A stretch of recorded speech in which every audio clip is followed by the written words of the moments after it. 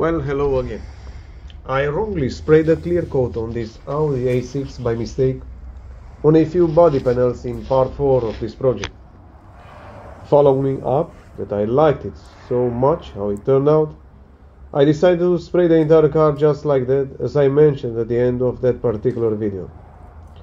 In part 5 of this project, if you've watched it, you can see some more paper sanding the body with the machine, but also some wet sanding. Behind this repair there is a lot of work that the camera didn't catch, as of lack of time for setting up the camera and so on.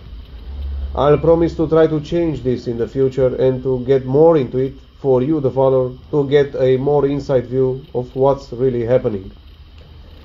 Now, in part 6 of the A6 project, I'll walk you through some masking and preparing for the big paint and clear coat job. If you haven't seen the other videos, I'll link them in the description. Thank you very much.